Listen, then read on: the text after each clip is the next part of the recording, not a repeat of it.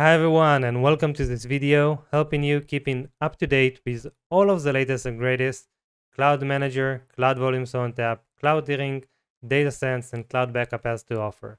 So let's kick it off. Okay, I'm going to start today with a facelift Cloud Manager just did, and we actually moved all the services from the top pane to a left side navigation, and that allows us to increase the number of services and to provide pretty awesome roadmap on that front. So stay tuned in the next few releases.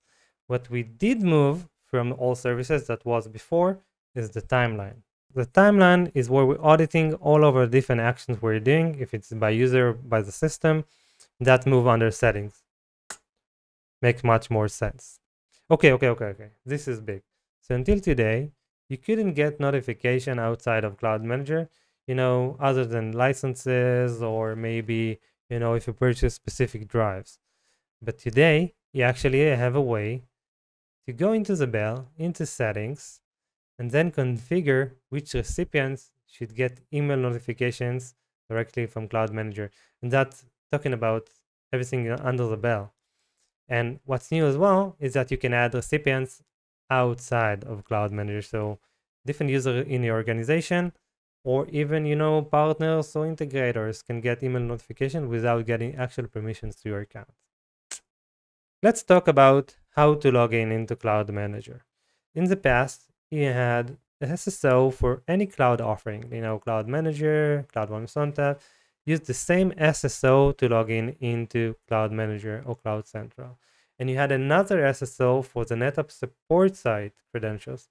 So from today, you can actually use your NetApp support side credentials and log in into Cloud Manager and use it to any of the different cloud offerings. So it's a single SSO for any NetApp offering. Finally, it's here. But if your company prefers to manage its own identity, you can identity federate the authentication to your company identity management server using the following protocol. I put also the link in the description below, so you can use our self-service portal to configure identity federation today. Okay, this one is big.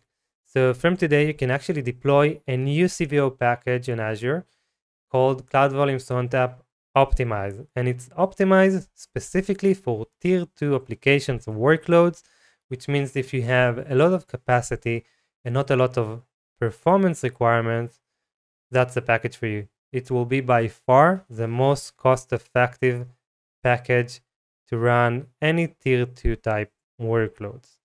It's super cheap. It's less than 3 cents per gigabyte total TCO for that deployment. And on top of that, we're calculating the different I/O the system is consuming, the total consumed I/O. Okay, so more packages, more options, that's great, but more options can lead to confusion. So how do you select the right package for you? So you need to understand if your workload you're planning to run, it's a tier 1 or tier 2 workload. Tier 1, for example, mission critical workload like databases, SaaS application, Kubernetes workloads, for example, needs more performance. So that means that it's or CVO professional or essential.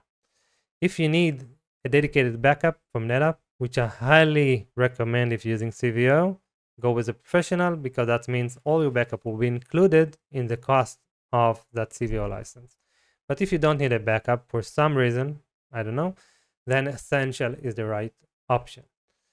So this is the tier 1 application. Tier 2, more for, I would say, testing environment, less performant environment, etc. So for that, you need to use or essential or optimize. So how do you know?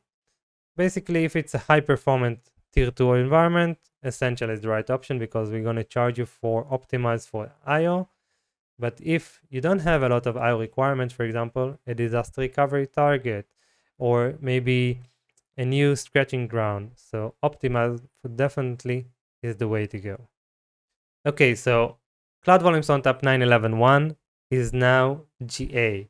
You can go and freely install it across the different cluster you have and get all the amazing features and capabilities it was just released.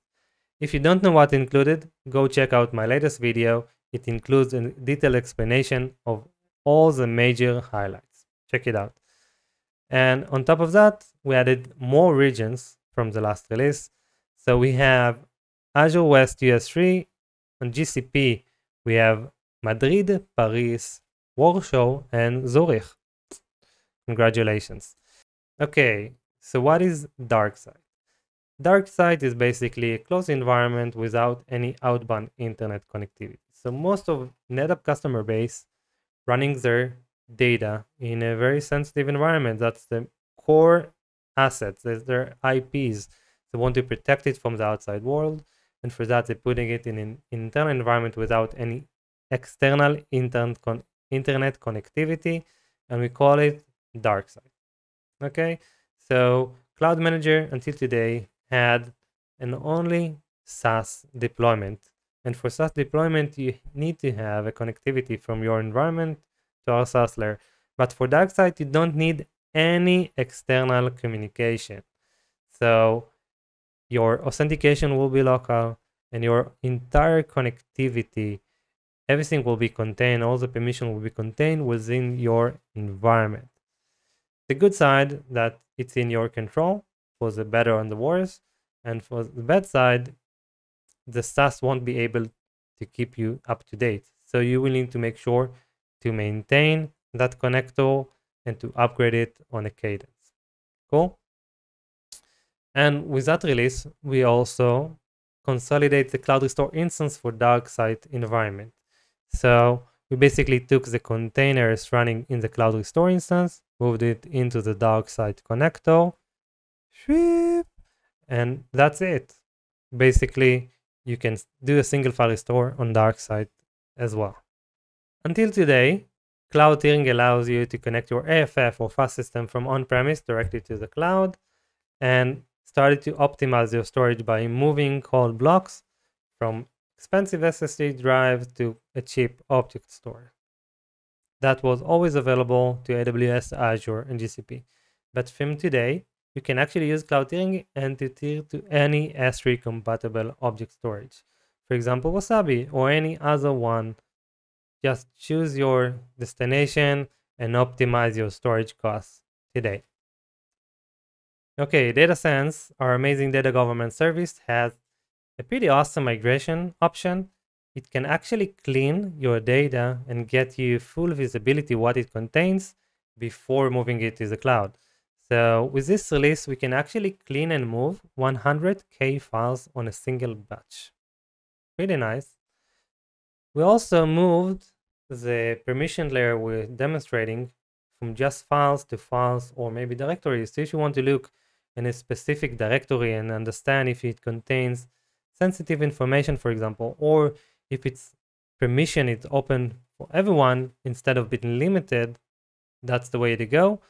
And if you live in Indiana, Texas, or New York, you can now find your driver licenses in the data if it exists there. But DataSense will find it.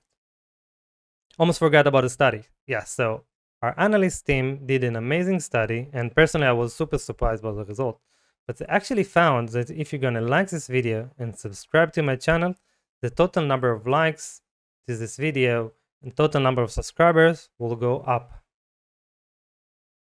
Yeah, so please like this video to show the love and subscribe to my channel to get all the new videos I'm gonna post regarding Cloud Manager, DataSense, Cloud Backup Service, Cloud Volumes ONTAP, and Cloud Tiering. Enjoy until the next one. Peace.